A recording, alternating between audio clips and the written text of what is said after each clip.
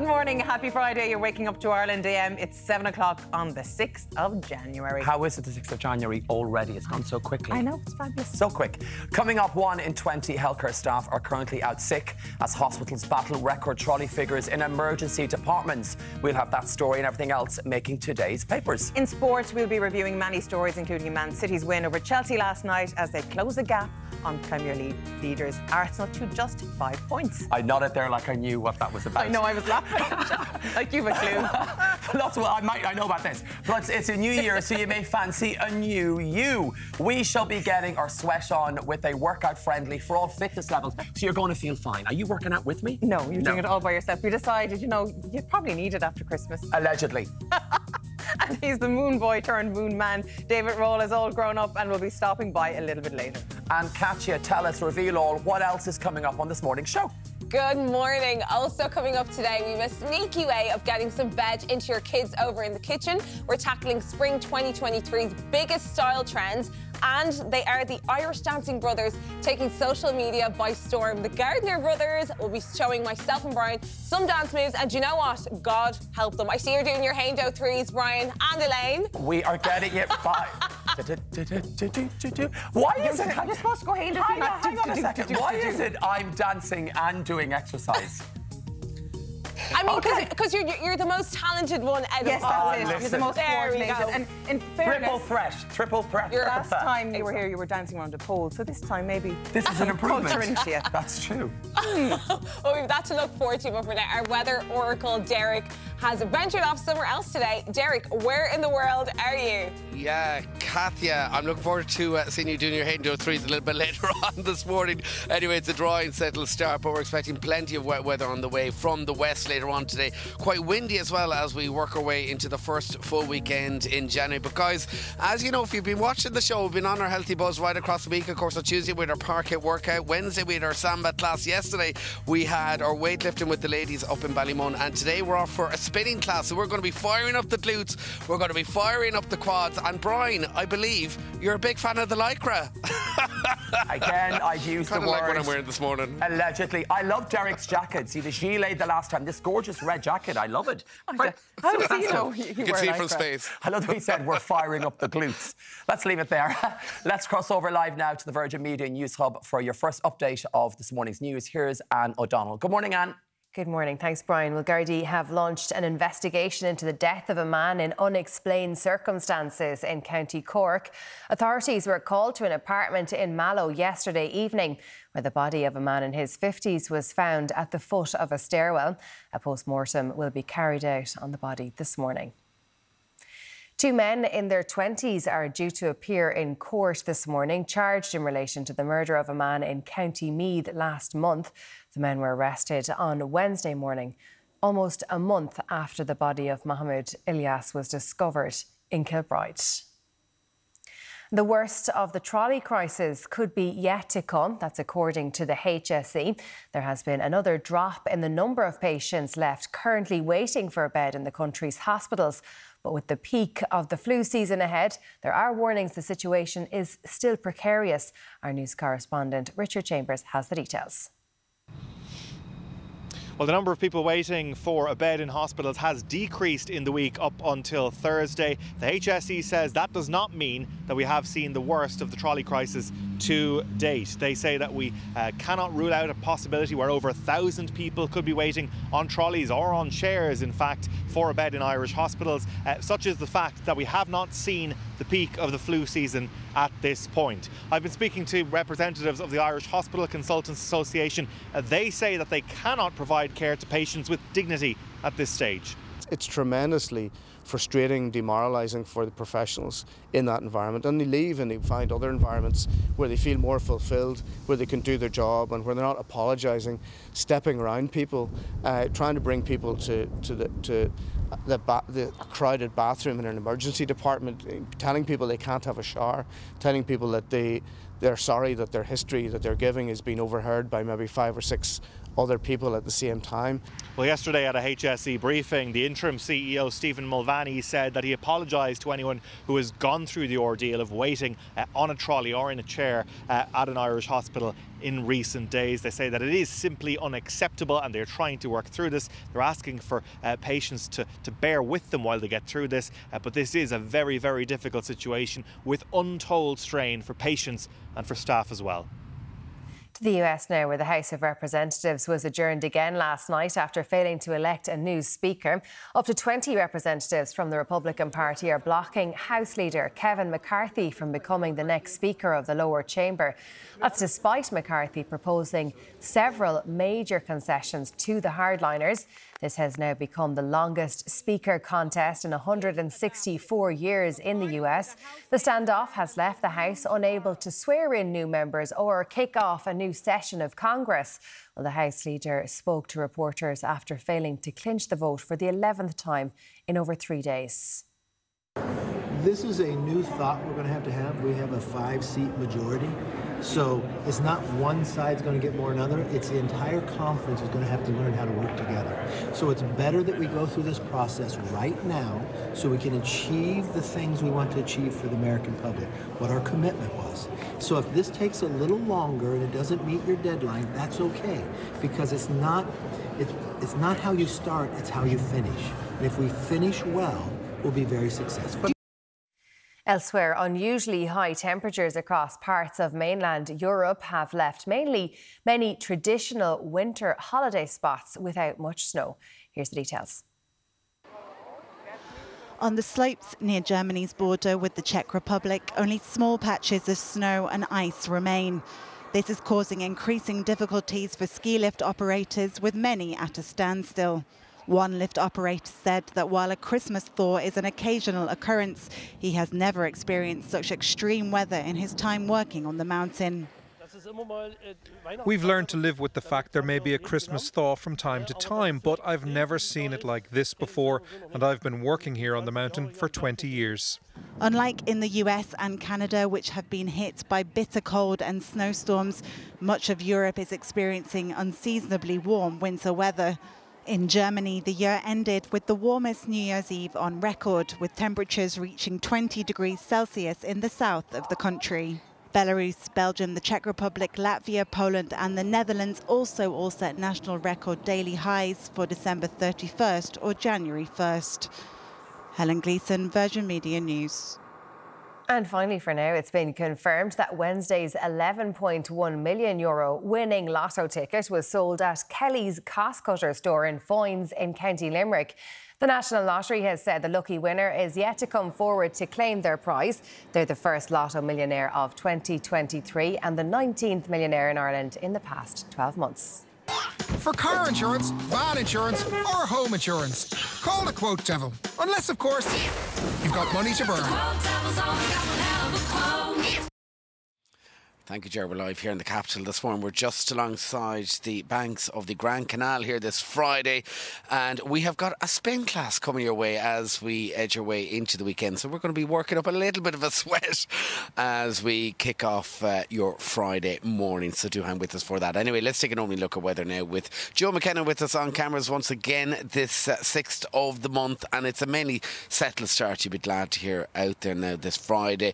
Good, dry, settled weather for many years. Now, a couple of hit-miss showers through parts of Southern Galway into West Clare. Some spotty showers as well hitting parts of Cork and through the southeastern tip there of County Wexford at the moment in those locally fresh southerly winds. Now, right across the day, any bright spells we're going to see in the earlier part of the day will slide, because we will see a system develop into parts of the west, bringing with it rain. That rain's going to hit in around early evening later on today. So enjoy the bit of bright spells, enjoy that sunshine for getting it out there earlier on, because we do have plenty of rain on the way. Top temps of about 7 to 10 degrees. And finally then tonight, that rain then tracking from the west, spreading and feeding eastwards across the country. So a lot of us really getting a taste of the wet stuff as we work our way into your Saturday morning. And again, quite windy from the south as well. Quite blustery for a time too, with values back to about 3 to 7 degrees. So that's how it's shaping up here in a settled Dublin city centre at the moment. We'll catch you back live at 7:35. For first-time drivers, young drivers, returning drivers, if you've had an open claim or have had too many penalty points. The quote devil's always got one hell of a quote. Now let's check on your morning paper, starting with the Irish Times, which opens with the headline, "Hospitals told to bring in 7-day working." The paper goes on to report that HSE top officials have told hospitals to immediately outline their plans for 7-day working for staff in a bid to ease the overcrowding crisis. 1 in 20 health staff absence due to illness as crisis grows. That's the front page of the Irish Independent. The paper writes that the level of absence due to illness of healthcare staff is a growing concern as hospitals battle record trolley figures in emergency departments. The Examiner leads with planning delays threaten homes. It states that planning applications for thousands of homes may be refused as ongoing delays at Onboard Penala invalidate many applications. On to the tabloids now, and the Daily Mail discusses healthcare concerns with the headline, "You face up to 14 hours in A&E." It writes that patients are now facing a wait of up to 14 hours just to be admitted to the hospital emergency departments. Over to the Mirror, which leads with, "I done nothing wrong." The paper writes that the farmer who tossed cow dung at 2 TDs won't apologise, even as one of the politicians says she feared for her safety.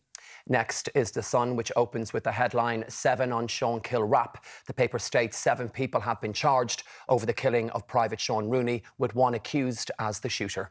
The Star also leads with the Rooney story, writing, "I fired shots that killed Sean." The paper claims that a man who reportedly admitted he shot Irish peacekeeper Sean Rooney is among the 7 suspects charged over his death in Lebanon.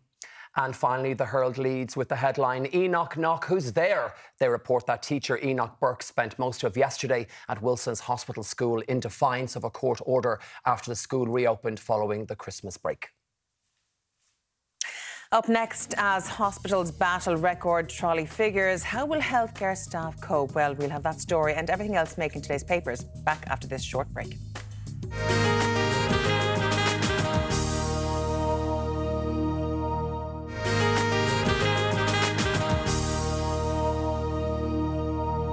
Good morning and welcome back to Ireland AM. From increasing flu cases to the doubling of road fines, it's been a busy morning for the papers, Elaine.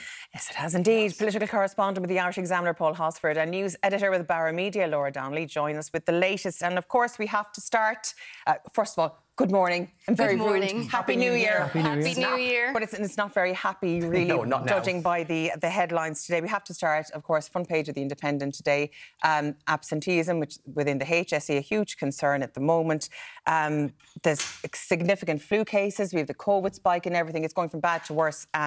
So not surprising that a lot of the papers are leading with that this morning. Yeah, of course. Like the trolley figures have been dominating the headlines all week. So earlier in the week, we reached the high of over 930. That's dropped down over the last few days to 630. But today, the papers are looking at absenteeism in the workforce there. And like, they're just saying that a lot of staff out sick, 1 in 20. But an estimated 4,500 people. That's a lot of people. Yeah, so of a staff of 100,000, there's 4.5% out, so that's 4,500.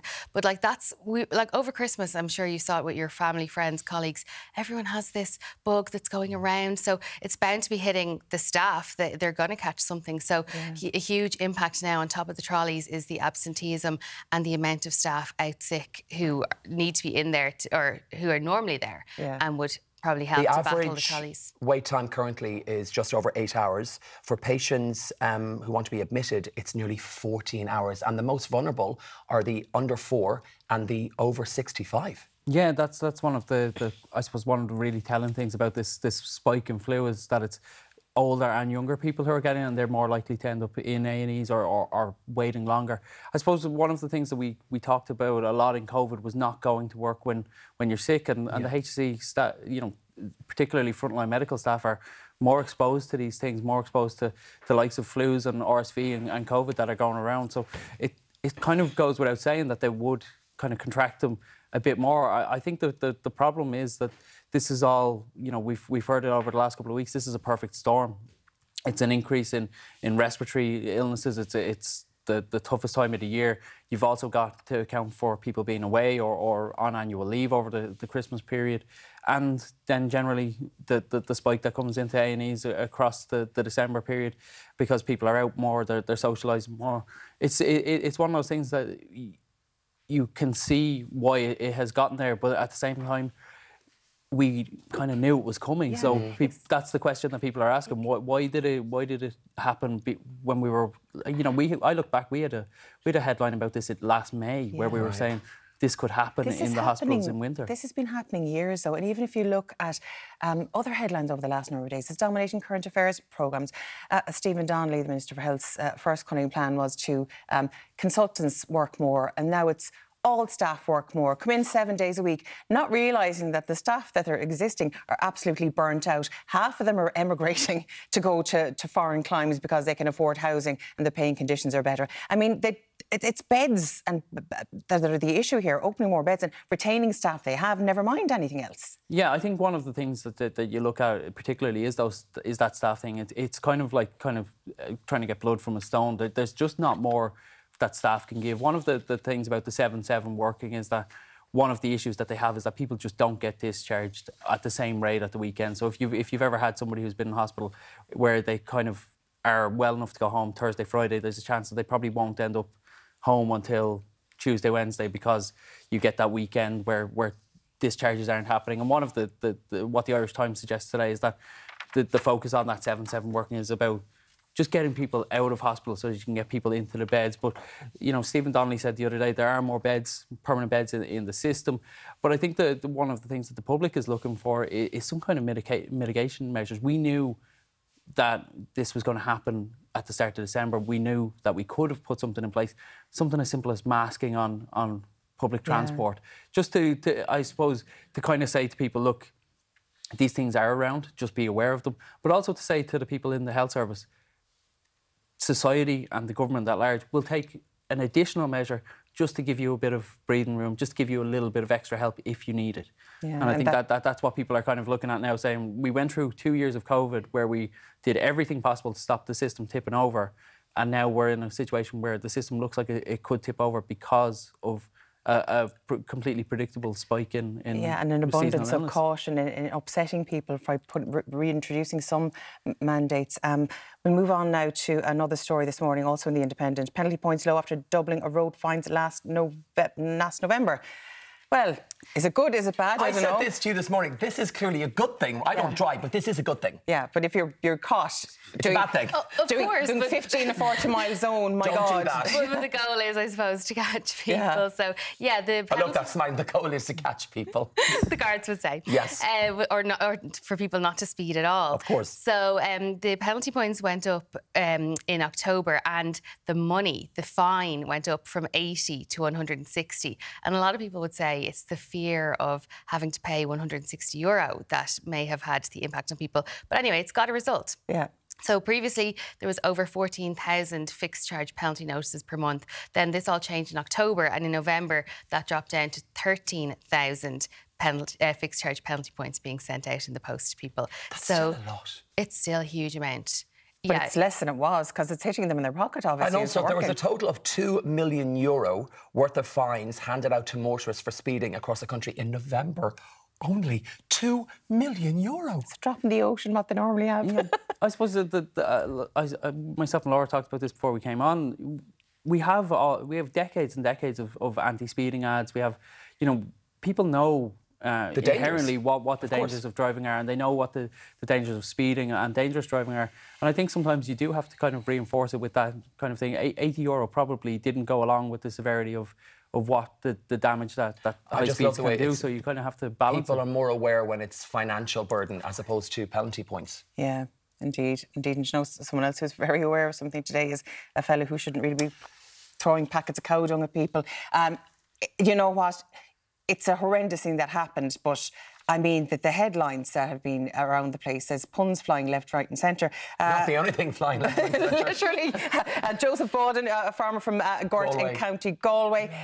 He's the subject of a Garda investigation because he put some dung into 2 Ziploc bags. One flew towards Kieran Cannon and the other one flew towards Anne Rabbit, both TDs, planning. There was a local protest meeting about an incinerator for animal waste. Isn't that right? Yeah, and the thing is, myself and Paul were saying this before we came in here as well.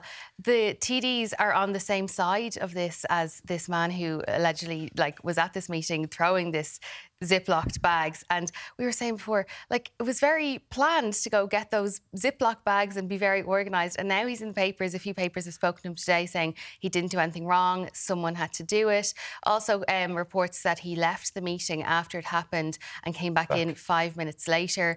Anne Rabbitte is quoted as saying she's very intimidated because he was quite near her after the incident. Yeah. He remained like in the vicinity of where she was. So did any of the poo come out?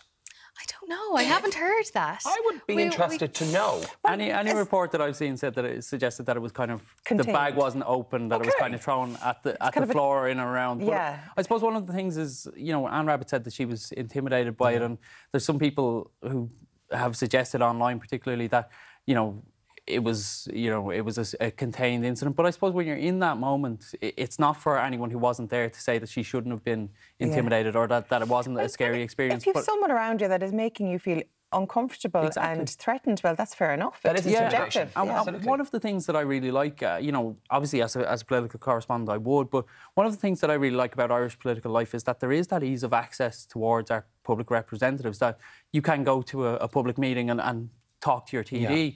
And I'd be worried that things like this would kind of remove that. Sure. You know, we were outside the Dáil a couple of months ago and Paul Murphy was kicked by a protester. You know, you don't want to see that kind of thing creep in where TDs feel like they have to keep themselves at a remove from the public, because it doesn't do anyone any good. The fact that Anne Rabbitte and Kieran Cannon were in Gort to talk about this biogas plant is a good thing. The fact that the locals were able to, you know, vent their frustrations and kind of let government representatives, even though they're on the same side, know what the feeling was because of that on-board Pleanála decision. It's almost the same vibe. I remember certain political parties were protesting outside TD's houses and things like that. It's a step too far, and we really should draw the line between a mark of respect. I mean, we mightn't agree with what they do, but there has to be some sort of respect for boundaries. I think job, generally speaking, not throwing bags of cow dung at people is a good rule for life. Thank you. Thank you so much, both of you, for joining us this morning. And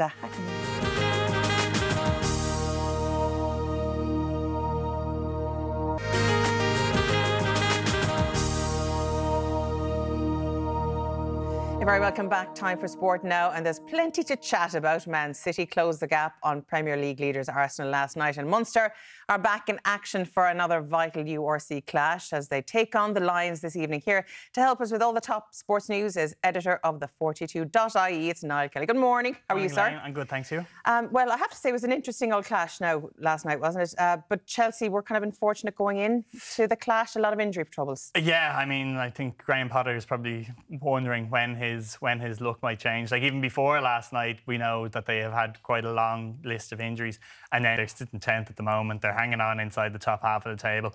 And like last night, they actually did put it up to City for... They did for a while, because whatever about your first team being decimated, their bench is pretty poor as well. So even to last as long as they did, and even by a 1-0 score, maybe wasn't too bad. Yeah, and it took kind of some very astute substitutions and some changes from Pep Guardiola to change the game. And like, you look at it, like, he brought on Grealish and Mahrez on 60 minutes, 3 minutes later, balls in the back of the net and the game has changed. But I think City, when they came out after he made those couple of changes at the break as well, City came out, started the second half, they looked like a team transformed. You know, they really took the game by the scruff of the neck. And it's an important win for them as well, because, you know, you drop a couple of points there in the 5-point gap as a 7-point gap or an 8-point gap, and all of a sudden, you know, you're kind of looking at things going like, oh, well, you know, are City really going to be able to close that gap in a meaningful way on Arsenal and put Arsenal under the real pressure to test their title credentials? Like, there's a long, long way to go. I think that City still have 21 games left to play this season. Like, because of the break for the World Cup, there is an eternity left to play in this season. But, you know, this is the kind of game that, you know, is really good to blow off the cobwebs and could set them. Like, they have a big spell coming up as well. They've United away next weekend. They've got Spurs twice, and then they have their first game against Arsenal, like, all before the Champions League comes back in mid-February. So it's a real big, crucial run for City's title challenge coming up soon. It really is, isn't it? Because, I mean, it's not the decimation that we thought. I mean, earlier on in the season, we said, oh my God, Haaland is going to knock everyone else out of the water. City are going to be flying. No one can catch them. And we see Arsenal are already significantly ahead. Well, up to last night anyway. So it's interesting to see what will happen over the next few weeks. Yeah, even I suppose even on the quiet nights for Erling Haaland, City still showed last night that they can find a way to get the job done. And, you know, I think the one thing that will probably come to bear over the course of the next couple of months is City's strength and depth. Like when you're able to bring on players like Grealish and Mahrez for the last half hour, like it's very easy to see how a game can change. Like now, one other match we have to look forward to is, of course, Man United versus Everton. That is this evening. What are you expecting from that? Yeah, it's kind of hard to know how the FA Cup kind of fits into both teams' sets of plans at the moment. Like, I mean, Everton are obviously under serious pressure. Frank Lampard is probably having Evan Ferguson themed nightmares since the middle of the week, which is no good thing. And they're under massive pressure now, having dropped into the relegation zone. And you kind of feel like the league needs to be Everton's priority to a large extent. Like, you know, particularly, like, I'm sure Frank Lampard would love nothing more than a win tonight, which would probably go some sort of the way towards alleviating the pressure that is on him. It's also on the Everton board as well, judging by the discontent we could hear from the fans the other night. Like, you know, they're really clamouring for change there. And for United as well, like they're on this amazing run, like where they just kind of keep chipping away at wins, and they've won whatever it is, 10 of their last 11. Like, you know, they've only been beaten once since the end of October. Like it's a super run of form, and it's kind of moved them into a position where, you know, they now can be looking and kind of deciding what their priorities should be for the rest of the season. And whether or not the FA Cup is one of them, I don't know. Like, it'll be really interesting to see kind of for both Lampard and for Erik ten Hag what kind of teams they name for tonight's game. And post Ronaldo, United seems to be a different kettle of fish altogether than the one we used to have. Yeah, absolutely. I don't think that's any bad thing. Look, I think Ronaldo had run his course at Manchester United. I don't think anybody would really disagree with that. But it's been so important for Ten Hag and what he's been trying to do at United that he has shown. Whether you're Ronaldo, we saw it with Rashford last week when he overslept and was dropped against Wolves. Like, you know, no matter who you are, you know, the rules apply, and this is an Erik ten Hag show, not the Cristiano Ronaldo show or any other player's show. Poor old Ronaldo hasn't a clue where he is, didn't he say? Was it yesterday he said he was in South Africa, but in fact he was in Saudi Arabia. So I mean, he'll figure it out. One would hope so. We have to move on to the rugby now. Munster are playing, my lovely Munster. Yeah, it's like a real chance for them to kind of build on, I suppose. Last weekend, you know, Ben Healy came off the bench with a brilliant cameo. Don't talk to me about Ben Healy. I'm very upset that he's leaving. I'm sorry, but like, so it's such a brilliant cameo last week off the bench to kind of to snatch that game against Ulster. And, you know, I suppose on a tight turnaround, a lot of the players are still in the IRFU player management. So you've no Joey Carberry, no Jack Crowley tonight. So even though Healy's move to Edinburgh was confirmed during the week, he starts at 10 tonight. And it's a real chance, I suppose, for him to kind of show, to show that he hasn't been deterred like that. He's still, as he said during the week, like, you know, his goal between now and the end of the season when he leaves for Edinburgh is to perform for Munster and help Munster to be the best that they can be. And that's a chance for him to step up now. Like, you know, I think, you know, even a rotated Munster side, which is what we're looking at tonight in Musgrave Park, like, I think they should still be good enough to beat the Lions. But that said, like, Lions did beat Munster in South Africa. Well, it's nearly a year ago now, towards the end of last season. So, you know, but I do think Munster should have enough in hand to win tonight and kind of give themselves a little bit more momentum as well going back into the Euro. Because they have been getting progressively better as the last year went on. They've been chipping away. I think they're probably disappointed, you know, that they couldn't beat Leinster at home on St Stephen's Day. Again, sorry to be bringing up bad memories, but... You know, I think like last weekend, like there was real spirit in that performance to dig that out, because, you know, that could have easily gone the other way against Ulster. You know, it's a chance to build on that again tonight, and then obviously give themselves a platform heading into the European Games. Once again, thank you so much for joining us on the show this morning. See you next time. Now, up next, we're starting the new year off with a bang with friendly exercises for all ages, including, what age are you there, Brian? 110. 110-year-old Brian. See you after this quick break.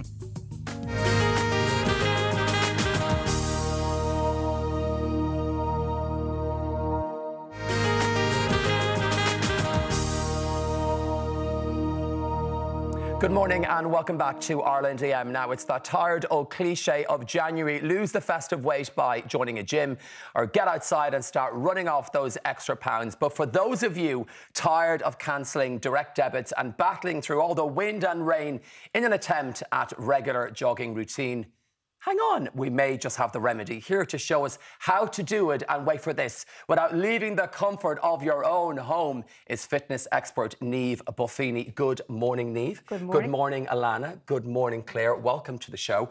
I was just watching you last night on Operation Transformation. That's right. And now I'm seeing you here. Clearly, someone's trying to tell me something. It's a sign. It is a sign, and I'm listening. Yeah. You've worked with people from all abilities, from beginners to people who've actually competed in the Olympics and in the Paralympics. Why is it so important for all of us, regardless of our age, to stay healthy?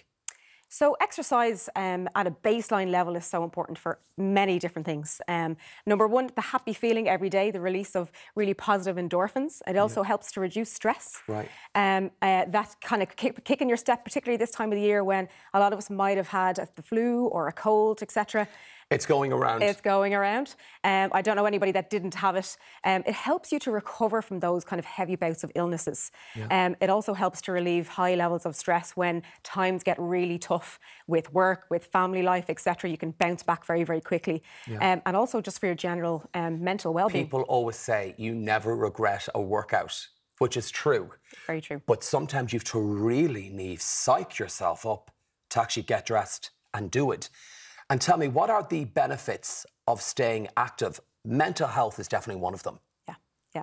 Your mental health, it can take a hit at certain times of the year, but not only that, you know, life throws so many demands Like at we us. said, just you know, life in general. Life in general. Yeah. And it gives you that little bit of bounce back ability, but also for your immunity. Your immune system this time of the year is quite low. Yeah. And exercise just helps you kind of reboot after those lower times. But again, exercises at home doesn't have to be a whole episode. Well, listen, Yes. Speaking of exercising at home, it is January, and I think people are out buying gym memberships like they are going out of fashion. Yeah. There is so much you can actually do, wait for this, from the comfort of your own home, right? Absolutely. There are many variations of exercises that you can do. You don't have to go and get that gym membership straight away. Which is expensive. It can be expensive. Yeah. It can be expensive. But also it can be a bit of a trek, going to the gym, getting yourself ready, having the shower. Do you know what to do when you get there? Sorry, showering before you go to the gym? What's this madness? No. Just that. I don't make that much of an effort, trust me. But also about January, new year, new you. Yes, yeah. I think people give themselves false resolutions. I'm going to go to the gym. I bought memberships, like when I lived in the UK, 100, 150 pounds a month, and I've never went. Yeah, and we're giving ourselves that false kind of expectation, you know, and demands on ourselves. Yeah. So getting a regular routine at home can be much more beneficial in the build-up to maybe getting that gym membership as well. Well, look, you're not sweaty enough for me. You're going to do some cardio exercises for us now. Yes, we are. Because cardio is very important. This is for all ages. All abilities. Yes, and can be done from the comfort of your own home. Correct. So show us your first cardio exercise there. Okay. Away you go. So we're going to start off, guys, by marching on the spot. Just a light march, nothing too heavy on the feet. We have Alana here, who is the age range of 30 plus, and Claire is the age range of 30 plus. Now I want to know how much is the plus. Yeah. Okay, so now we're going to step side to side now, lifting the heel back with a little bit of a butt kick. Doesn't have to be glamorous. And keep working side to side. Very important, these exercises. If somebody is quite active and they get on the bike or they do a little bit of swimming, for example. Really, really good. And you can intensify and make this harder. What we're going to do now is change into a side step. Toe tap left and right. And now, Brian, we're going to get low, make it a little more difficult. Squatting down and pressing up. Squatting down and pressing up. You should aim to do these kind of cardio exercises between 30 and 60 seconds. And then stop, have a break. And then come up, have a break, let your heart rate come back down. It's a great way to warm up. Is that like HIIT training, the high intense? High intensity with rest periods afterwards. Nice. And also, if you're doing this from home, you're not in the gym, you're limited with gym equipment. Correct. What can we use around us to help us build up some strength? So there's loads of exercises that we can do at home to build up strength. The most important is squatting and a little bit of pressing. Why is squatting so important? So squatting is so important because with everyday movements that we do, we squat, believe it or not. So getting in and out of the car, for We've got example. about 40 seconds on this one. Squatting down and up, getting in and out of the car, coming up off a chair, getting in and out of the couch, for example, going up the stairs. We need to be able to do that using the big muscle groups. Right. And you can make this more difficult. For example, if you wanted to weight it up with a water bottle, if you have it at home, or a baby, if you like, safely in front. Yeah, and any modifications for different ages here? Yes, so we have 30 plus, can go a little bit deeper and load up with some weight Well, if you that's want. me. And then, and then 60 plus, we can sit back on a chair, for example, to That's make it a little also bit me easier. after a hard weekend. I'm covered here. The chair, yeah. Yes. Excellent. Okay, and come up, rest. So that's really, it can be modified for any age group. Now we've done cardio, we've done strength. What about all over core for our muscles, our whole body? Yes. What do you got for me, Niamh? The core work is really, really great for a sustainable, really, really good posture, okay? We're sitting down for long periods of time. We need to be able to keep our upper body really strong and tall. I hear you. Yes, for any ability, any age group. Yes, and the earlier we start, the better. Yeah. So we're going to come down to the floor to do 2 core exercises. exercises. You do that and I'll watch. Excellent. You're allowed to join in if you like. I love these mats. I love when you just kick through. Here we go. Roll them So we're out. going to start off on our back for a glute bridge. Okay. So we're going to lie back, keeping our knees pointed towards the ceiling, feet are flat, hands down by your side. Ladies, we're going to squeeze the glutes and we're going to press those hips up towards the ceiling. Push it up. Pushing it up and down. Now, this is great for any age group. You should aim, maybe 30 years plus should aim to do 3 or 4 sets of 10. Okay. And 60s plus could aim towards 2 sets of 8 to 10 reps. If you wanted to make it a little bit harder, we're going to use a single leg glute bridge. Kick that leg up in the air. Let's press up and down. Now we're practicing the range of motion with our hips here, but also we're strengthening up the glutes. Good for the bum. Good for the bum. Right, I'm going to leave you at this. Thank you, Excellent. Niamh. Thank you very much. Thank you, Alana. Thank you, Claire. Claire is so focused. And for more exercises, you can follow Niamh on all social media sites. Just search Buff Performance. Still to come, Moon Boy's David Rawle pays us a visit. And guess what? He's all grown up. See you after the break. 10 more, ladies. Come on.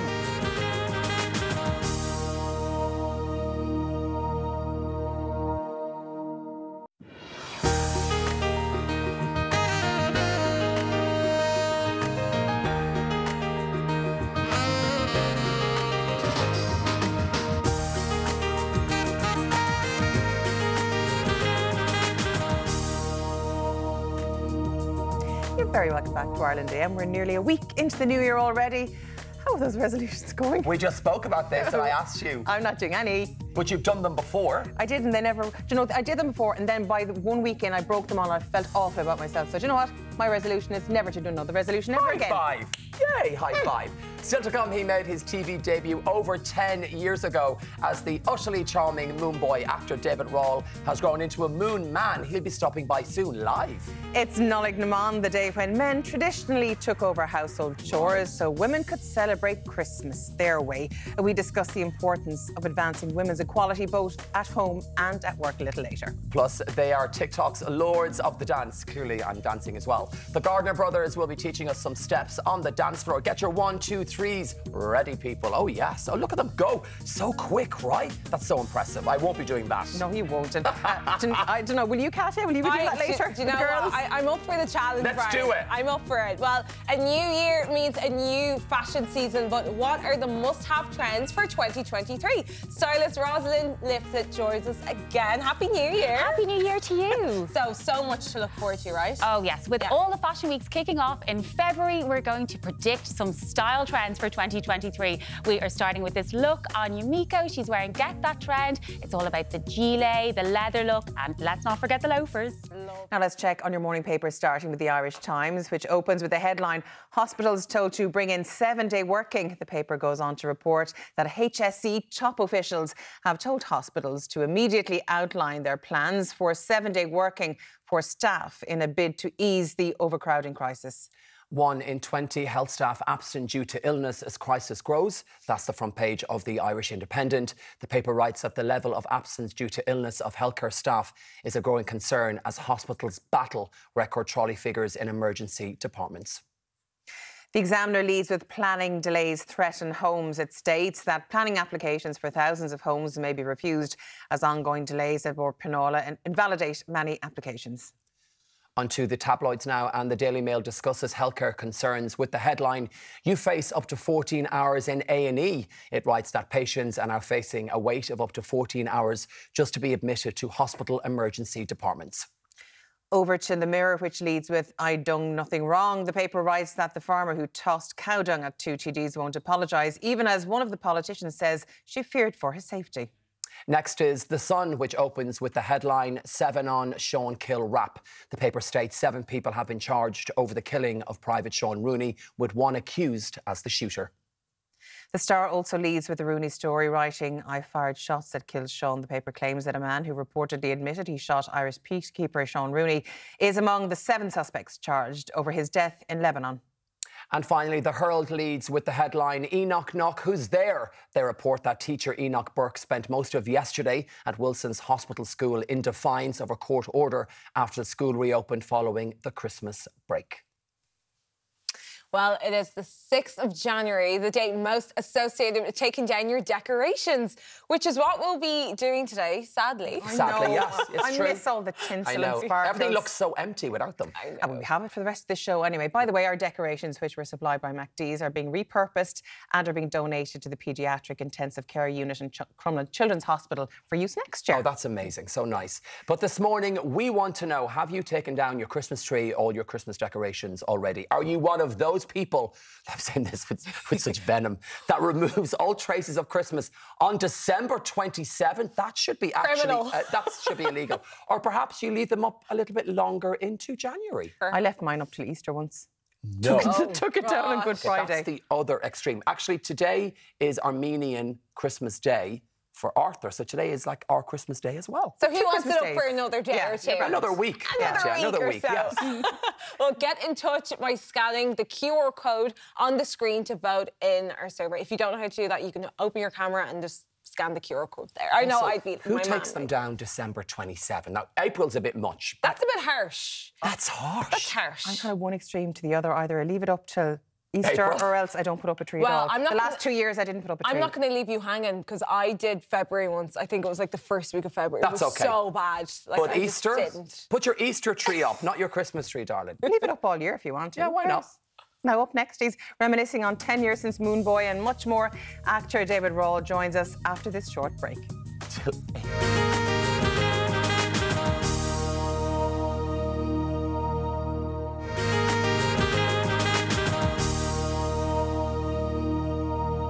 You're very welcome back. Our next guest was only 12 years old when he made his small screen debut alongside Emmy Award-winning actor Chris O'Dowd in the hit TV series Moon Boy. Chris O'Dowd. I looked at camera too at the start, and then we went like this. Okay, we're here.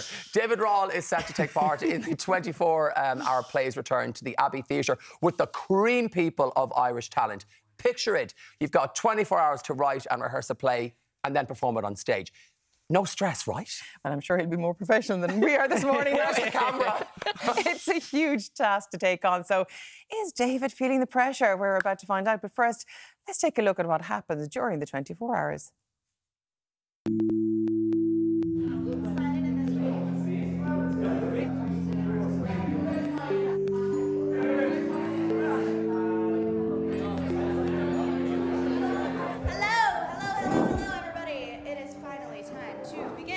My name is Eva Scanlon. I am one of the producers of the 24-hour plays Dublin. It's going to be terrifying, but it's going to be great fun. I'm David Kelly. I'm the artistic director of Dublin Youth Theatre, and it's such a privilege to be here tonight. The energy is here in this room, and it's all about inspiring each other for what's about to happen in the next 24 hours. 9 times out of 10, you will not see the show that you've been working tirelessly on all day until the audience sees it with you. We met with the young people from Dublin Youth Theatre. We've asked them all to write you each an individual personal note. Let this be the thing that'll help you get through the tough times. David Rawle, thank you so much for joining us today. Are you absolutely mad to be doing this? That looks stressful, by the way. That gave me stress vibes. Yeah, I honestly have no idea what to expect. I was describing it to somebody the other day. I was like, it's like I'm in the queue to the roller coaster. And I know this is the scariest part. And once I'm on the roller coaster, it'll be fine. But right now, I'm like, this is terrifying. Do you not scream your way through the hard bits in the roller coaster? No, yeah. Yeah, you can't do that on the Abbey stage. The Abbey, I mean, it is the mecca for any Irish actor really to perform on the Abbey stage. Is that what drew you to it? Just, I don't know, it was just kind of the idea of how mad it was and how unlike anything else you would ever be expected to do, because it's so unreasonable that it's kind of magic. It's so unreasonable, he says with a smile. It's kind of magic. Talk us through the timeline, because you really only get 24 hours to do absolutely everything. Yeah, so from my understanding, now I've never done this before, so I think it's this. So basically on Saturday, this Saturday, we're going in, all the actors, 30 actors. Tomorrow. Look what you're doing to him. Oh, God. Yes, tomorrow. We're going in at 7 p.m. and everyone's going to introduce themselves. There's like 30 actors, 6 directors, 6 writers, and we're going to be broken down into groups. And the poor playwrights are going to have to stay up all night writing 6 new plays. Right. And then we take over from 9 o'clock the next morning, so Sunday morning, and we basically rehearse these with the directors for the rest of the day until at 7:30, having learned our lines and only done it, this has been written in one day, we go on and perform these. So you've got to be 6 new off plays. script. Yeah. How good are you learning things off under pressure? Well, I'm about to find out. So you've never done anything like this before, really? I mean, no, not at all. I mean, if you're going to be going on for 2 hours of theatre, you know, usually you'd be rehearsing that for maybe 4 weeks. Yeah. So to do all of that, to learn the lines, to go on, it's absolute madness. But it's actually kind of lovely because every single person involved is doing it for free. Yeah. And so the entire thing is this kind of lovely act of goodwill for kind of the future of, you know, Dublin Youth Theatre is who it's all kind of in aid of. It's a fundraiser for Dublin Youth Theatre. And it's kind of nice that you have one night where you have the talent of Irish stage and screen coming together to kind of support the next generation. Yeah. So it's kind of lovely. Speaking of Irish talent, we can't have you here and not talk about Moone Boy. I think it's been 10 years, over 10 years? Yeah, yeah. Is it true that was your first audition as an actor? Yeah, it was. Go you. He'll be fine on tomorrow and Sunday. He'll be fine. Oh, I don't know. But yeah, literally, I was going to my local youth theatre, Leitrim Youth Theatre Company, back when I was only tiny. And yeah, there was this audition on. I'm from Leitrim. They were looking for a Roscommon. It said in Roscommon they were looking for people from that area. And they were like, we're looking for an idiot child from the west of Ireland. And I was like, well, I'll do. I can do that. Yeah, so I'm actually really grateful to my youth theatre for kind of giving me so many opportunities and allowing me to kind of think, yeah, I can kind of make a career of this. I think I can kind of do this. I think it allows a lot of people that opportunity. So I'm very happy to be supporting them now. Yeah, when you look at, I mean, I loved that series. It was absolutely brilliant. There are so many amazing scenes in it. There are so many amazing one-liners, but the chemistry within the cast was quite special. Of course, Chris O'Dowd, but the part you originally went for was not you, it was your best buddy. Yeah, that's true, actually. God, I'd forgotten that. Yeah, I was like, there's no point for me going for the main part because I'm never going to get that. So I'll go for the best friend. Imposter syndrome. Yeah. That's what that is. It's set in from an early age. Yeah. So yeah, I ended up not going for the main part. And then they called us back and they were like, would you be seen for Martin? And I was like, me? Are you sure? And sure enough, yeah, I managed to get it somehow.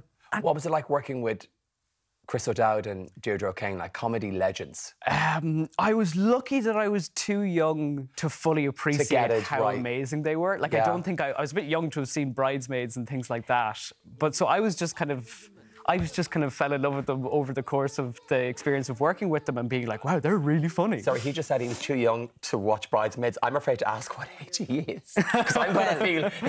I was trying to do the math there. If he was 12 when Moone Boy...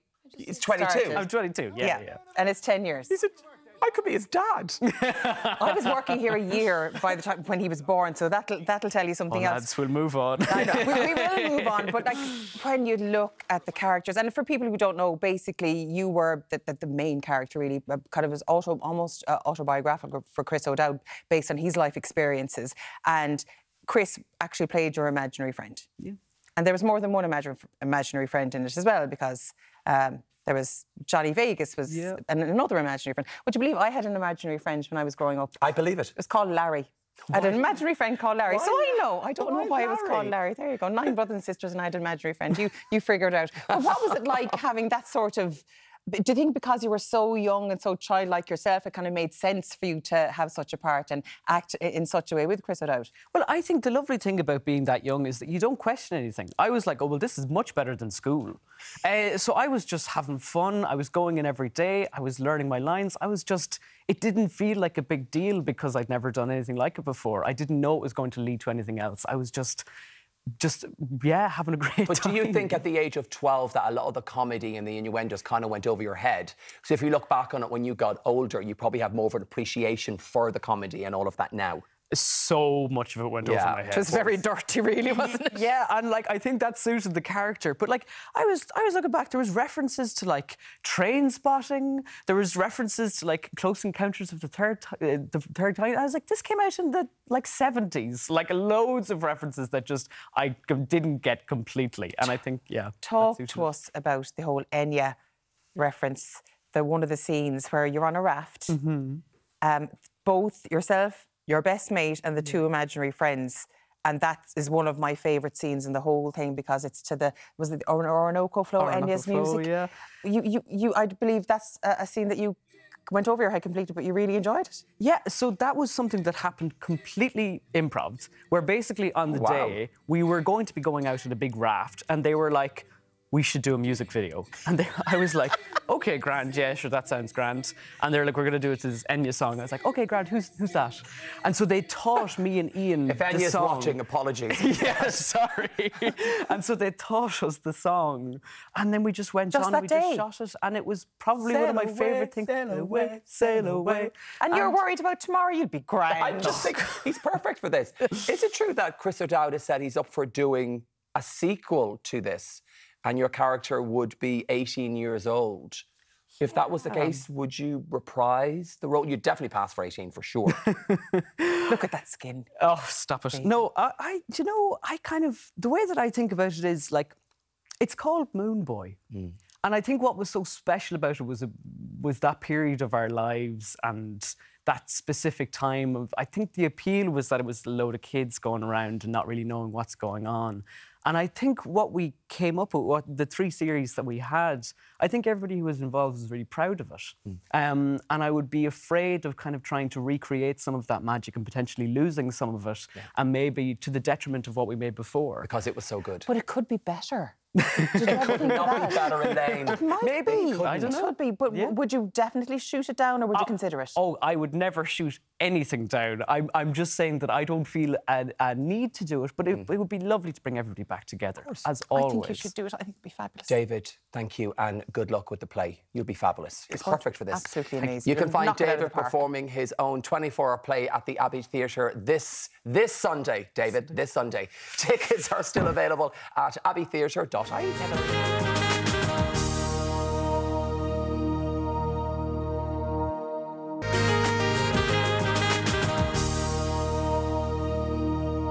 Good morning and a huge welcome back to Ireland AM. New year, new season, wardrobe. Well, that's what the fashion world is telling us, Katya. Honestly, but what is set to be the must-have trends of spring 2023?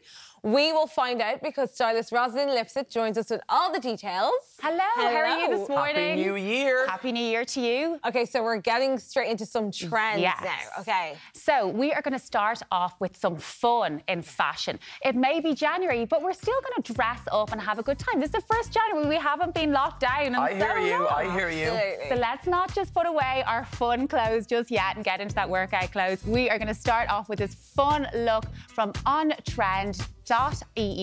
It is an Irish online brand, and that cowboy trend is really coming in, and we're seeing that in kind of Western inspired hats and boots. But let's not forget the animal print as you're wearing. I'm on trend. You are on trend in Thank your you. cheetah. Thank you. Animal print is fun, it's vibrant. This is such a comfy, relaxed dress. Yet this print will work on any age. It'll work on loads of different skin types, and it's a super, super comfortable look. It's got this belt, which is attachable, and it'll work for so many things, from bopping around town to, you know, going to the office and then meeting people for dinner after. It's a great, comfortable dress to add to your wardrobe, and animal print is set to be big because people want dress. And also, for fun. you could wear that with Converse or trainers as well if you wanted to, and then change into heels for after. Yeah, Totally. absolutely. Or even boots. Even boots, yeah. Trying to take you day to. Let me talk about the shoes. Have you heard of Paris, Texas? They are such a fab new brand, and these are from NCBI at the designer stock drop on thriftify.ie. I just gave you a lot of information. Thriftify.ie is an online charity database. So you're getting designer pieces at a fraction of the price. So these are a designer pair of shoes that would usually cost about €500. They're 100, and you're donating to a good cause. So it's like thrifting, but online. Exactly, and it's all the charity shops all over Ireland. Oh, now I'm excited for look number honey, 2. Honey, we need to talk about this outfit more. Okay, she's gone. Bye. Bye. So next up, we have beautiful Ursula, and she is wearing a gorgeous look from Irish online clothing brand Oh Hello Clothing. And this is such a gorgeous, comfortable coat. It actually has this lovely padded layer underneath. The main trend here that we're focusing on is the slip dress. It is such a hard-working piece in your wardrobe. It is so versatile. It'll go for so many different occasions and perfect for layering. We've layered it up here with this coat. We could pop a piece of knitwear over it, like a cardigan or a jumper. And this is such a gorgeous colour. It's that beautiful emerald green, but it does come in loads of different colours. It's got adjustable straps, so really, really comfortable. And again, the bag here is Thriftify, and this brand is Kurt Gaia. So the price again, 110, but you're going to get a really big discount because originally that would be a couple of €100. Onto the shoes, they are again so comfortable. A nude block heel, you'll always be able to wear. You'll get so much wear out of that, and it'll transition throughout all the seasons right into summer. So I just think this is such a fun look. And even though it's January, we could still get dressed up. But also, you know, communions, confirmations are coming up. Exactly. Would this be a suitable look for something like that? 100%. Or weddings. And even some people are having late Christmas parties. Yeah. There's so many different occasions to wear slip dresses, dressing up or dressing down. So our last look for the segment is on Yumiko, and this look is from online Irish brand Get That Trend. The gilet is a hard-working piece that is not going anywhere. It was big last year and it's big again this year. It's such a comfortable piece. It's agile, it's flexible, but it's breathable. I always just think it makes you look so put together. Chic. And you feel put together when you put on a gilet. I don't know. You do. You feel just like you've got it. You've got Yeah. that day in your hands. But I love the way you can kind of see the outfit underneath. Yeah. And we are big into the knits. Again, the knits are such a timeless. This is a cable knit, and it is this gorgeous green. Green is so big at the moment. Everybody is wearing green, as are you, Katya. And this is such a beautiful, comfortable knit to pair with so many different looks. Here, I've teamed it with these leather look leggings, an amazing price there at €18. And if you don't want to just wear, if you want to wear something comfortable, but you don't actually want to wear leggings, I think leather look leggings are so ideal for that. Also, we're seeing like a lot of goth-inspired trends and the loafers as we have Wednesday on Netflix. So we're going to see a lot of leathers and things like this. And the loafers are such a beautiful looking shoe. They go with everything. They're the perfect dressy shoe if you don't want to wear heels or wedges and you don't want to wear runners. I think a loafer is such a great in-between. Especially for workwear in the office. Definitely. It does look really still chic, sophisticated, but also comfortable. So comfortable. Yeah. Three very different looks, three very good looks. And I'm glad we're on trend. The animal print I got and the green. Yes, amazing. Thank you so much. We got to keep this up. Thanks, Rosalind. Thanks, Rosalind. Up next, the gender inequality impacts women at home and work. We're back after this very quick break.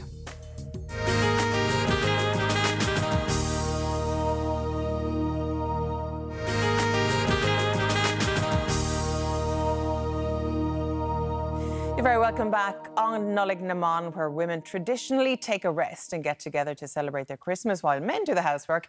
It's an important day to highlight the inequalities women still face.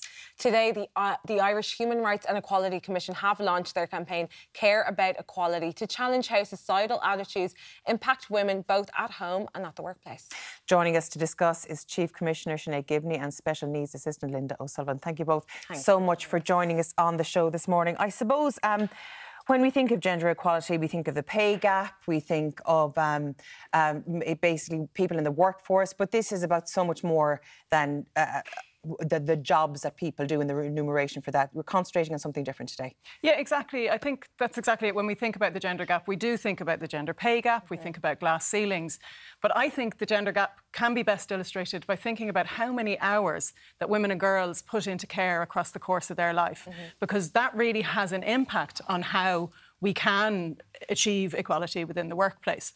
So that's why we've launched this campaign, Care About Equality. And what we want to do is really just prompt a national dialogue that brings it out of the very individual ways in which we make these decisions and helps us talk about it as a nation, about why there is such a disproportionate amount of unpaid care and care work that's paid, but paid normally underpaid and precarious work, that so much of that is done by women, and what that really means for us in terms of actually trying to achieve gender equality. disability. Yes, and it is launching January 6th, which is the day of Nollaig mBán. Is there a particular reason why you tied those two together? Well, I mean, because it makes sense. I mean, this is the third campaign that we've ran around this time of year. We've previously ran campaigns around disability and race, and this one is about women, so it just made sense to hook it onto Nollaig mBán. So what we've done is we've talked to women, 8 different women who have, in an unscripted way, talked about their experiences of care and how across the course of their lives their caring roles and responsibilities have impacted on their ability to find equality in society. And I think that's a really important message within our campaign, is that we're not all just one type of woman as well. We are migrant women, we're traveller women, we're women with disabilities, we're lone parents. So I think it's really important when we do have this national dialogue that we do so thinking about the diversity of women that we have. And do you think it really stems from what we do in the home goes into the wider economy and the society in general? I know there was headlines yesterday in a lot of the papers about kind of tech unicorn startups, that there's up to a 30% gender pay gap here. Even our own CEO today in the Times has said that there's a 22% pay gap within our company here, because it's male dominated and takes a while to catch up with that. And given that the basic problem seems to be that there are women are not reaching the heights, the higher levels, because of things like motherhood, things like they're first to be called. Bring you in here for this, Linda, because that is what happens a lot of times, that women can't advance in their careers because something happens in school, you ring ma'am. Or you're punished for trying to progress in your career. So obviously I'm a special needs assistant in a primary school. Again, you know, predominantly female-led role, the SNA, same with our school secretaries, and we've seen the success of their campaign, again, female-led roles. And I think a lot of it transfers that into school then, because you know, traditionally women were at home, and if a phone call is being made in school traditionally, and still in 2023, it's the woman that's going to get the phone call, it's the man that's going to do it. So I suppose part of the campaign is trying to highlight that we need to break the historic inequality of gender equality, and by doing that it's changed what is being normalised in our generation, that women are at home or women are doing these care roles. Why are we not expecting men to do these care roles? You know, men are every bit as capable, as able, you know, they're present in fatherhood, they're doing things. Why are we expecting women to do this? And then as a result, to normalise that, so that, you know, my son, my daughter will be able to say, you know, there's no problem with a man staying home, a woman going to work, or vice versa, that it can't always come down to the woman to do this care role. I have just a small interesting perspective on this, because I do think it stems from language as well, and then also different cultures. And I found that obviously growing up, there's 3 of us, one guy, we were always doing the work, always doing the washing, always doing the cleaning. And my mother would have thought that's what a woman does. And it wasn't until I was a teenager, and you know, things are readily available for you to read on social media or online, and you learn about how there's a gap pretty much between men and women with care. And it wasn't until then I was like, actually, you know, we can divide these jobs, you can do this. And then even in relationships, you come into it knowing I'm going to start by making sure I'm not putting in all the weight, and it's 50-50, because you almost have to break generational curses, right? Yeah. And I wanted to ask you, Linda, as well, because you are a single parent, which I just think single parents deserve all the credit in the world. Do you think that has affected your role as a mother in any way? Yes, because I suppose you're taking on 2 roles into the one, and, you know, people will say, oh, do you not think in a household it needs a man, it needs a woman? Absolutely. You know, men's importance in growing up and the development of children is absolutely paramount, as is that of a woman. But in many cases, like my own and many other women, we take on all of those roles together, and then progression in career then as a single parent, you're the one that has to say, okay, will I be there for the school run? Will I be able to do this? Will I be able to do that?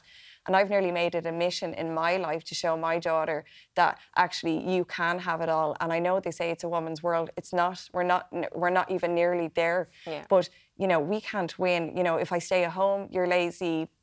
you're not doing enough. If I go to work, oh, your poor children, you're putting them in creche. So it's changing that kind of generational, as you said, the expectation of women that, oh no, we'll do a job, but then we'll come home and we'll do all the other caring aspects. So it's changing the mindset of a society and as a generation, so that those coming up behind us can continue lighting the fire that we started. Interestingly enough, and I know from a previous show I did that was very female dominated, and we got a lot of calls in about this very issue. And even if there is a stay-at-home father and a working mother, the amount of women who were in that situation that said, the minute I come in home, all duty is gone. Yes. Passes the kids over to me, passes the chores over to me, and it's like his working day is done, whereas I've put in a full day's work and now I have another.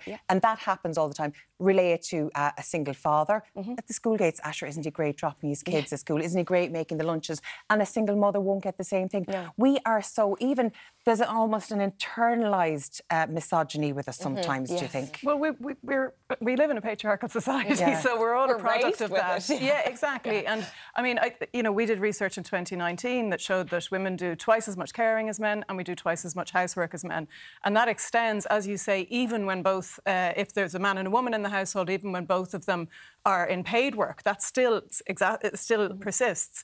I mean, I think during COVID, there was definitely a bit of an eye-opener for a lot of people, where I think people who perhaps weren't in the home as much started to understand the type of responsibilities and duties that people take in caring. But I mean, this has a direct correlation to our difficulties in advancing within the workplace, because women are in less senior decision-making roles. We are in more precarious work and low-paid work, and that is because of the choices we have to make around caring. And I think we all, as individuals across our life cycles, we are all carers and we are all cared for at different times in our lives.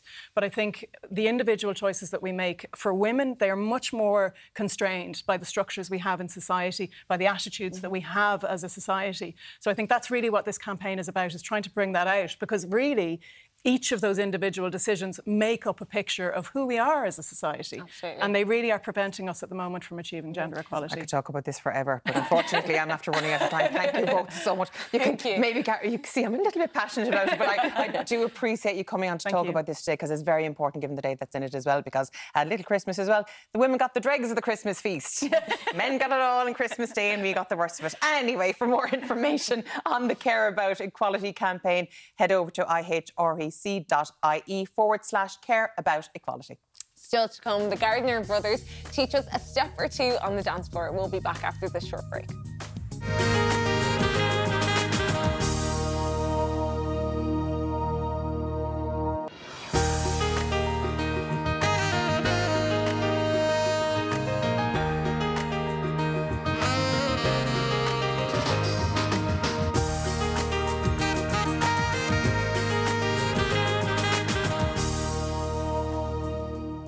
Now let's check in your morning paper, starting with the Irish Times, which opens with the headline, "Hospitals told to bring in 7-day working." The paper goes on to report that the HSE top officials have told hospitals to immediately outline their plans for 7-day working for staff in a bid to ease the overcrowding crisis. 1 in 20 health staff absent due to illness as crisis grows. That's the front page of the Irish Independent.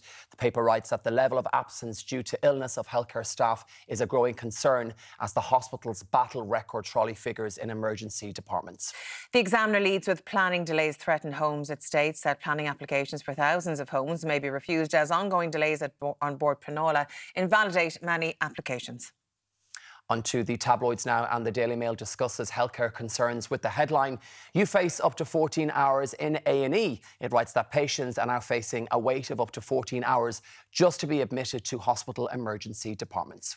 Over to the Mirror, which leads with, "I done nothing wrong." The paper writes that the farmer who tossed cow dung at 2 TDs won't apologise, even as one of the politicians says she feared for her safety. Next is The Sun, which opens with the headline, "7 on Sean kill rap." The paper states 7 people have been charged over the killing of Private Sean Rooney, with one accused as the shooter. The Star also leads with the Rooney story, writing, "I fired shot that killed Sean." The paper claims that a man who reportedly admitted he shot Irish peacekeeper Sean Rooney is among the 7 suspects charged over his death in Lebanon. And finally, the Herald leads with the headline, Enoch Knock, who's there? They report that teacher Enoch Burke spent most of yesterday at Wilson's Hospital School in defiance of a court order after the school reopened following the Christmas break. Now, poor old Derek must be absolutely banjaxed. He's now spinning his way into 2023 with an array of fitness challenges. He was a little breathy there with the weather, but what's on your agenda today, Derek? Are you off the bike yet? He's off the bike. Proper banjaxed, lads. He's on the bike. No, I'm still on the bike. I'm not budging an inch. Come here. We've had a full fitness week here on AM over the last few days, and we're going to finish off with a spin class here this morning. I hope we've inspired you over the last few days. Joined us now is spin instructor Denise. Good morning to you. Hello, well done. I joined your class earlier on this morning. Yeah. It's tough, isn't it? Yeah, there's a bit of everything in rhythm. So we do like dance, a bit of choreography, as well as sprints, climbs, everything you get in a normal spin class, but just with a little flavour on top. A little bit of jazz. Now, Yeah. let's go back to the basics. For anyone looking to start into spin, where would they need to begin? You can come to most of the classes. Like, you just have to take it at your own pace. Like, if you ever need to rest, that's absolutely fine. Don't go for a crazy heavy gear because you'll absolutely gas yourself out so quickly. So you really can take it into your own control. Like, you can listen to what the instructor is doing, but if you need to rest, take it. Now, let's talk about the calories and the fat you burn in this class, Yeah. because it's pretty high, isn't it? Yeah, it depends on the person as well, but you can like burn from 500 to 800 depending on the person and depending on the style of class as well. So like, yeah, you can get everything, strength, everything from it. And you absolutely, one thing I was doing earlier on is I was sweating buckets. Yeah, oh my gosh, yeah. You don't want to like come for a pretty workout, let's say. Like, you leave your dignity at the door, Oh, right? Yeah. Okay, so I believe we've got a bit of a spin challenge coming our way. So our instructor, Simon, I'm just going to pass over the mic here to Simon. Okay, so Simon, what have you got lined up for us here? All right, guys, so we have a quick 60-second challenge here. We're going to try and accumulate as much distance as possible. So D goes B, Derek, all right? So are we all set to go? We got 60 seconds 60 on the seconds. clock. I believe we have 60 seconds on the clock back at base. Elena, are you going to count me in there? It's running. Okay, off we go. All right, guys, so we are going. We are going to kick our gears up to a 10 resistance. So okay, Derek, let's go. pop those Let's gears go. up to 10. We are up out of the seat for 10 seconds. 10 seconds, So yeah. we're trying to get as fast as we can. Come on, Derek, move those legs. That's it, D. All right, guys, we're going to add to that challenge. We're going to take 2 more gears on that resistance. So, Derek, 2 more gears. D, pop those So gears up. We're up to 12 here. Yeah, 13. we are more than halfway through this challenge here. Come on, This is guys. hard. Remember, the more gear you take, the further you go. Okay, that's it, let's go. Derek. Let's That's push it, D. How are we doing, Denise? Come on. You doing good? We got the last couple of seconds. We are emptying the tank on those legs. This is a great way to work out, isn't it? Summer What a bodies are fantastic made in the way winter. To start the day. I hope you're That's getting it, Derek. inspired. Come on, last little bit, D. Come on. Feel that burn all the way to the end, all the way to the end. We got 3, 2, and 1. Wow. Super Simon, work, guys. Well where done. can we find you online? What's the website? Perpetuatefitness.ie. You can find us All right, online to good book man. all classes and our packages that we offer. All right, come on, pumping the guns there. All right, Elaine, Brian, I hope we've inspired you. I am absolutely banjaxed. Back to you in studio. Woo! High five. Derek, you finished 5 seconds too early by our clock. There was a difference in timings there, Derek. You owe us 5 seconds. Okay, 5, 4, 3, 2, 1. I love what that trainer said, that summer bodies are made in the winter. So we should have that as our new screensaver. No, we shouldn't. No, we shouldn't. Do you know what? Spinning is evil. I was at boot camp once, and this poor fella, he was spinning, and he would be more ample, like thighs, like I was, and he put Vaseline. He put Vicks Vapor Rub on instead of Vaseline. Smell the burn.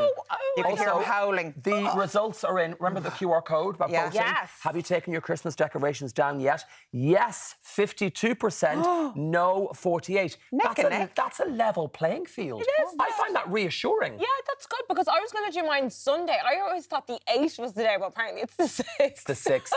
So I think people are kind of 50-50. Do you know what? Do whenever you want to Yeah. catch it. And you know, Till it's Easter. still a weekday. Wait until Sunday, guys. You're right. Wait until Coming up next, are you a week into your healthy eating and are you missing your takeaways already? Well, worry not, because after the break, we've got dumplings coming your way. See you in a bit.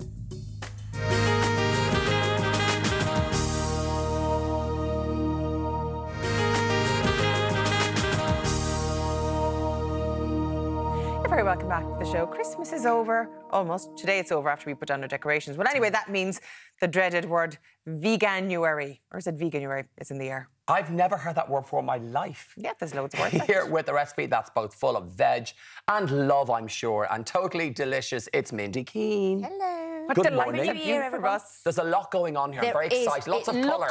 Exactly. You've got to eat the rainbow, I'm going to say. Yeah, have to. Now, basically, what I'm making is vegetarian Tibetan momos. Momos. Tibetan. They're from Tibet. Ooh, it's a Tibetan I've never had recipe. Tibetan food. Yeah.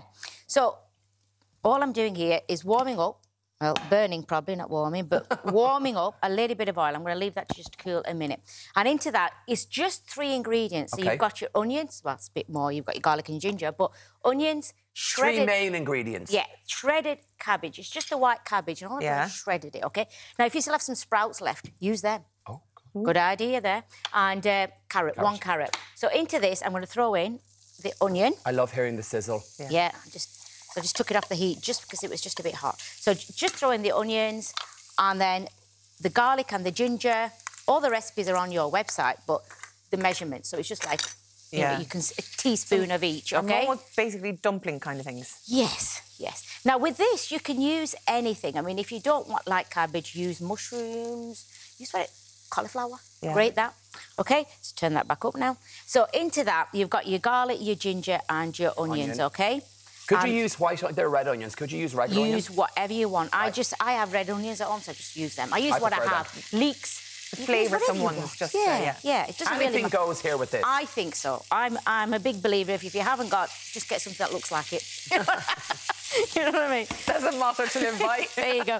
And then into that, you can smell just cook the garlic and the ginger slightly, OK? Then into that, your cauliflower goes in. It's 2 cups of cauliflower, OK? Shredded cauliflower. Yeah. Sorry, not cauliflower. Cabbage. Get me. And then 1 carrot, again, grated. You can chop that up even finer if you wanted. And a little bit of soya sauce. Is that darker light? It just, I can't see, I haven't got my glasses on. I think it's just normal. Just normal. Stuff. Normal. Getting ahead of myself. Again, the dark and if light, it looks like it, use it. Use it, exactly. Right, oh, OK. That smells lovely. So you've got this cooking now, and you don't need to cook it for too long, OK? Because it's nice to have them crispy as well, you know. And into that, this is where the spices come in. So you get half a teaspoon of salt. Sorry, 1/4 teaspoon of salt, OK? Again, 1/4 teaspoon of turmeric, OK? To give it very good for you, anti-inflammatory. Very good for you. And then I'm going to put, because I like it spicy, 1/4 teaspoon of red chilli powder. And then the main ingredients, the good one with the 16 spices, is the garam masala. I'm going to put in 1/4 teaspoon of that, OK? And then I'm just going to lightly just cook that. Oh, the smell is lovely. Honestly, it is. I'm salivating. Yeah, and basically all you're doing is just coating all the ingredients that you've put in and leave it then to cool down, basically. That is it. That's all you're doing. It's cooked. Now, you could eat that on its own if you wanted. Even I could do that. Anybody can do that. Just great. I burnt my New Resolution dinner to cook last night. I burnt it last night. I can't do that, no. It's fine. Well, then. I've learned my lesson already. 5th of January, I think you do it on purpose, don't you? So your husband has to cook. I think you do it on purpose. That's what it is. Yeah, I need to find myself a chef as a husband, I think. So that is cooked. Now, a bit of lemon juice onto that's fine. Obviously, I'm going to throw in a bit of coriander as well. Just give it that bit more colour. The colours here are also so vibrant, aren't they? Yes, love it, love it. So healthy. Now, for the dough, very simple, easy again. All we're using is all-purpose flour, plain flour, 1/2 teaspoon of baking powder, 1/2 teaspoon of salt and water, and you get that. And I ain't got the time to make that, so you get a big lump of dough. 3 minutes left, Mindi. Yeah. And with that, then you have, I rolled out a nice round circle. Flat thing. And then get your choppers. Here we go. Put it in there, and you've got... I'm just going to turn that off. And you could use any shape there if you wanted to zhuzh it up, couldn't you? I mean, like, I've got different sizes here, but, you know, you go with the one that, you know, if you want big ones or little ones or whatever. I thought for Valentine's you could get a love heart. Well, I don't know how you're going to fill it. Let's do the roundy ones. Let's do the roundy ones. So then you've got... I'm just going to add a little bit of water around it, and then I've already made some here, as you can see. That's what it looks like when it's cooled down. You want to work with it when it's cold, not too hot. OK. Otherwise, you're going to end up burning your hands. So you get your little casing. You put a little bit in the middle, OK, and flatten it down as much as you can. And now you can do half a momos, like half I'll do two. I'll do moon-shaped one. It's like a gyoza, like a exactly. Yeah. That's exactly what it is. So, like, you'd get, I mean, it's Nepalese / Tibetan. Yeah. So you can do one like that, okay? So you've got it, so it's like that. And the round ones that I've done for you are the momos. And you've got... Mindi says momos. Momos, I know. They're kind of wonton shaped, are they? Yeah. So you are then just... Squishing it all in, folding the creases in to make like a round sort of dumpling. Like a little bag. Yeah. And then twist the top. Oh, that's cute. And you have a it's little so mold. mouldable. Yeah, there you go. Got that. Now, so you've got two of them. So you've got different styles. Yeah. And what you do here, you've got your steamer. I've got this bamboo steamer. And what you normally just coat it with a little bit of oil, and just so it doesn't stick. And you put them in, put the lid on. How long? Let it cook for 10 minutes. 10 minutes, okay. And voila, we have them. Oh, and thank God. You don't have to wait 10 minutes. With a minute left, we can eat. You can eat. So basically, I'm just going to take that off there. I'm just going to... So that's what they should look like, OK? Hopefully they'll come off safe and sound, We've got some sauces here and you've got some sauces there as well. So I'm just going to throw them... sweet and sour. So they should be nice and hot for you. So we have a soy sauce and a sweet chilli sauce. You have a sweet chilli and a soya. So, again, perfect. a little bit of... Just to give it a little bit of decoration. Of course. There you go, guys. Thank you. And you're ready to rock? First. Let's rock. Have a taste. You head in there first. Maybe take the... Now, hopefully it's not too hot for you. Look at me being all ladylike with my knife and fork. Normally you just shove it in. Yeah. That is delicious. Isn't it? It is just... so good. Oh, no. Is that hot? I love hot Sorry. food. No, it's heat hot. You have to read. Full recipe details are on the website, or check out Mindi's website. Mama Naggi's recipes and stockers details. Up next, we're back on the catwalk. See you in a bit. I can talk now, yeah, they're delicious. Isn't it? Mindy. See you in a bit.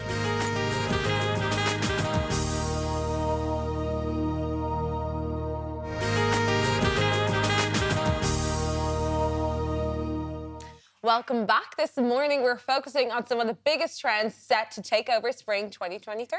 Stylist Rosalind Lipsett has stayed with us and brings us her topics. Good morning once again. Good morning. So today we are looking at the shacket, we're looking at jumper dresses and our favourite colours to hit the runways this February. So we are going to start off and we have the lovely Jessica. Now, green is in, as we discussed earlier, it's a great addition to the neutral family. You know, we have the greys, the blacks, the whites, green, all the different shades of green, from khaki to this more kind of deeper emerald green. It's such a handy number because it just goes with so many things, skin tones. It's so versatile, and it's a kind of thing that you can wear over and over again. This jumper dress is so comfortable. It's the kind of dress you can wear to the office and then meet people for drinks after. It's, you know, and you're just put together, yet comfortable. This is from Get That Trend. It's a lovely fit. It's got the tie waist detail, so it cinches There's in. a lot of detail for a jumper dress in that, actually, because you've got the wrap effect, you've got the tie waist, you've got the puff sleeve, and there's quite and then the ribbed material. And you know what? I like how the sleeve is a bit longer. It's more flattering. It's very feminine. So you have room to scrunch up your sleeves as well. So this is another bag from thriftify.ie that I mentioned earlier. Pre-loved vintage and charity shopping is huge at the moment, and it's only going to get bigger because we have access to things online. This is from NCBI, and the designer is Pinko. So this tote bag would be probably €300. You're getting it for €50. It had the tag on it. So it was a donation or return straight from the brand. Now we're going to go on to the boots. The biker boots, as I mentioned earlier, the goth trend is creeping in. We have, you know, Wednesday on Netflix, and we're seeing a lot of goth chic come in. These cool kind of grungy style boots really funk up an outfit. They're super comfortable, yet they look really kind of put together, and you know, I think they're really fun as well. So a great way to kind of rock chic your look. Yeah. Absolutely. Look, I think everyone has a pair of those in their wardrobe or something like them. They just don't. I used to go out with my docs. Yeah. Sure not. Now, these are the opposite of docs. Anyway, we'll come to the shoes in a while. But now, what we're trending here? I would imagine it's the shacket. It is the shacket. If you haven't heard of the shacket, you haven't. Where have you been? Where have you been? Not watching Ireland AM, clearly. Exactly. The shacket is the hybrid of a jacket and a shirt. So you have that shirt look, that shirt pattern, but in jacket form, so you're warm, you're cozy. I love this long line jacket. This look is from ontrend.eu. It's a great layering piece. Look, I've worn my jacket around the house numerous times. It's almost like a dressing gown. Yeah. It's so comfortable. Is this wool? This is, yes, it's got a wool feel to it, and it's fully lined, so it's really padded, really warm, and it's got lovely pocket details as well. Underneath, I've just popped it with a black polo neck there. It's just so handy. You can layer it with anything really, from like a more dressier look to this really relaxed look. And I popped it with a black polo neck and these gorgeous wide leg leather pants.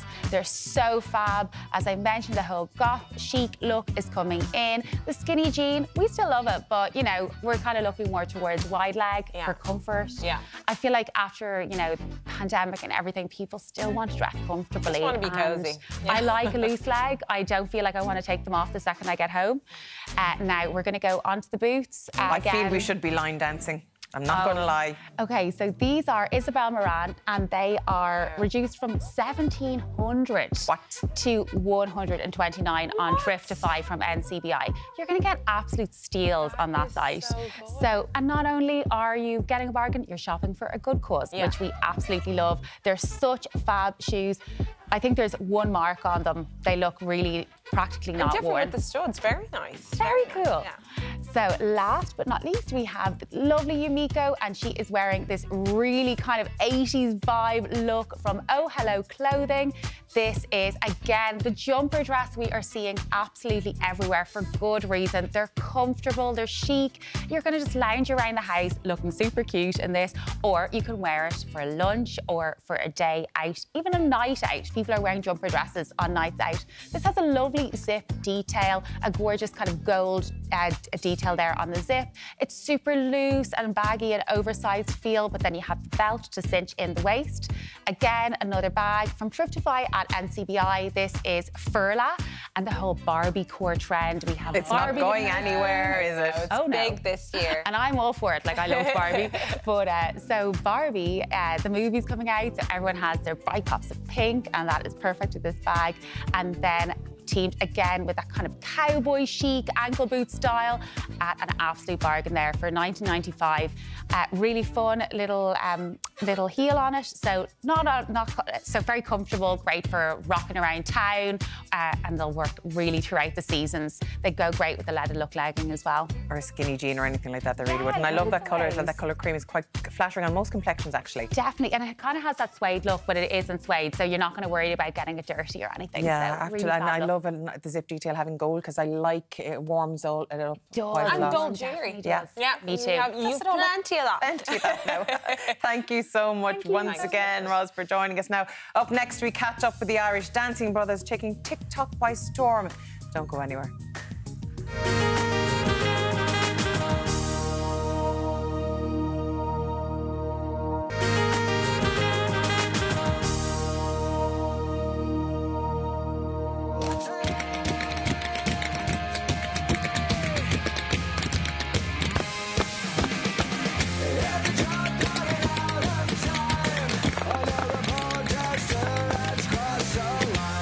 Automatic, supersonic, hypnotic, funky, fresh.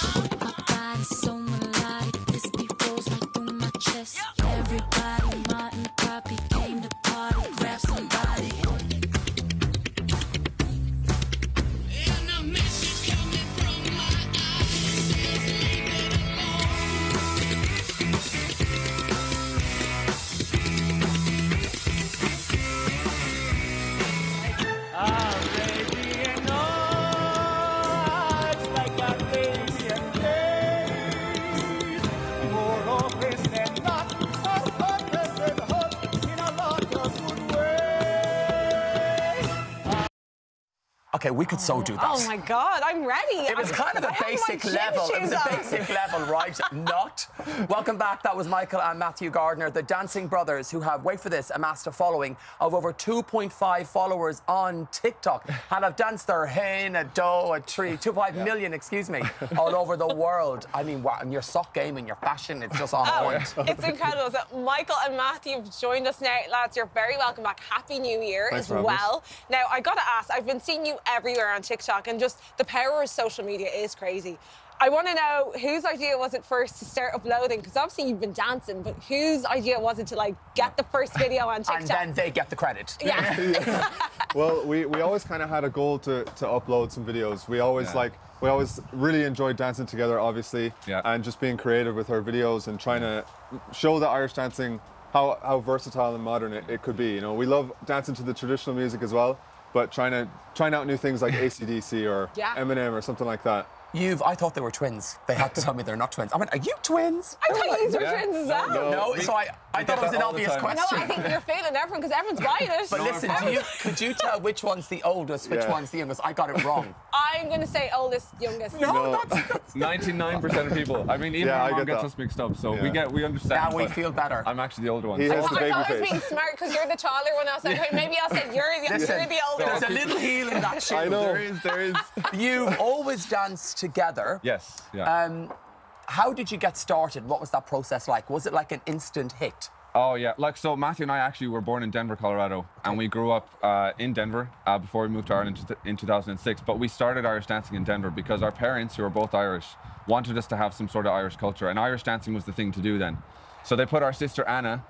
She was really the one who started it all, so she should get the credit, really. It's the sister. I know. It's the sister. There's always a woman involved. She started the dancing, and I kind of joined the class at about 4 years old, and immediately, like, there was a few lads in the class, and that made it really, really easy for me. So, like, I absolutely loved the class. And then I think by the time Matthew came along, he was like 2.5, maybe 3 years old. 2.5, 3. It was just like part of life.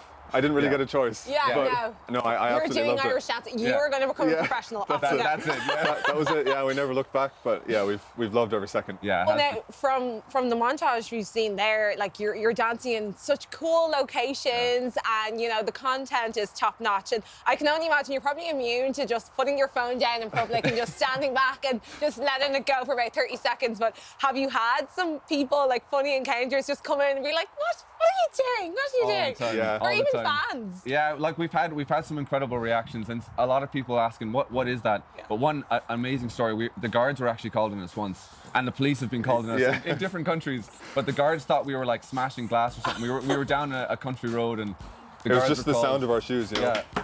So I love that noise. They thought we were up to no good, and then when we told them, no, we're just making Irish dancing videos for social media, I think they didn't believe that at first, and then they kind of like show us first, and then we were fine. Yeah. But we have had some amazing experiences with people coming up to us. You've performed in some amazing places. Why the Broncos Stadium? Why was that so important as you smile? Yes. Yeah, that was like a dream for us because obviously we're huge Broncos fans because we were born in Denver, grew up supporting them as kids and still support them now.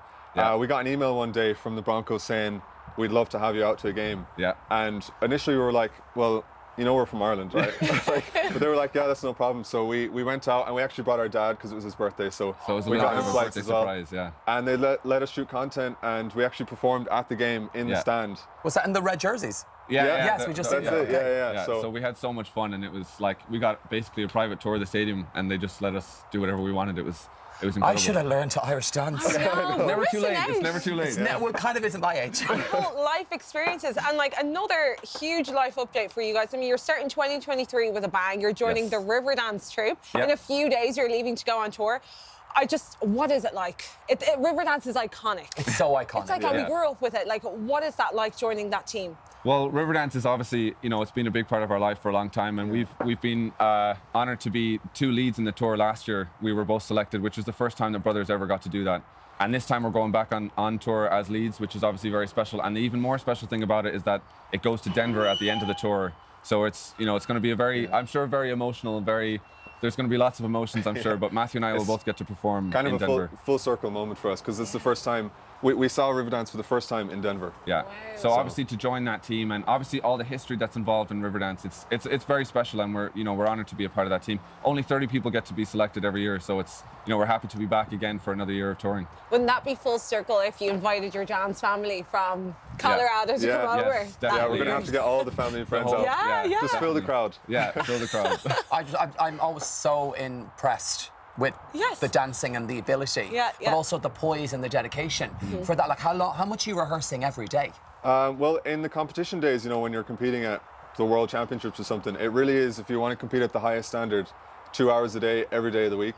Yeah. And you have either a competition or a rest day at the weekend. 2 hours isn't bad. I thought you were going to say like 8 or 10 hours. Well, it can be when your teachers are getting you to do full thing after full thing, like full dance. 2 hours is doable. We could do that. Now, I believe tomorrow. You're going to teach us something. Yes, definitely. Okay, well, we put the iPads down. Listen, you got the heels out. Because you have runners too. This is true. I had like 5-inch Let's pass heels these on over. right Elaine is now. waiting patiently there. All right. Elaine's just going to look and laugh. So you guys take a board, and we'll start off. What we'll do is shoulders back, arms in, and the feet have to be turned out. Okay, and we're gonna go Step. and then out, in. Start, up, in. And then we're gonna switch to the left leg. Step, out, in. Out, in. And then pop. Matthew, you take over for the pop. Okay, this is the tricky bit now. So from here, we're going. We just did this. Out, in. Switch. Out, in. Pop. Now, are you ready for this now? Okay. So right foot in front. Okay. And we're going jump, in, which you're not actually supposed to do in Irish dancing, but we're going to do it. Hopscotch. Yeah, and then out again. Out. And then back in. Okay. And then back.